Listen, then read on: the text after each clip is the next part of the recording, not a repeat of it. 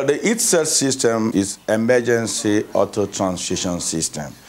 The system is designed to salvage blood in patients who suffer from internal bleeding, like ectopic pregnancies, road traffic accidents, and that blood can be processed using the ITSET and can be reinfused to the patient.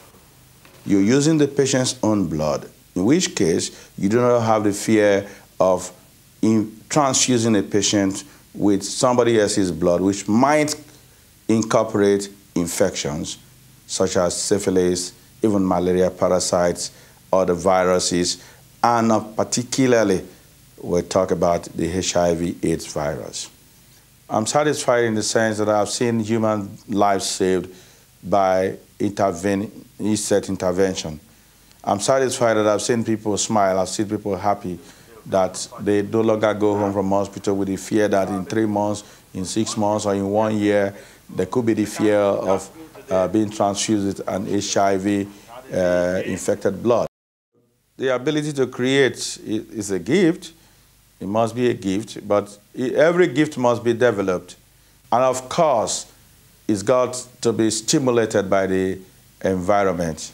When you come out with an idea, you do not readily get the support. There are a lot of things working against inventors, innovators from the developing world.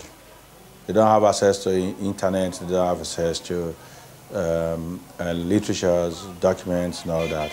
Most inventors in Africa lack the necessary funds to be able to pursue patents and trademarks. It's very expensive to process patent applications.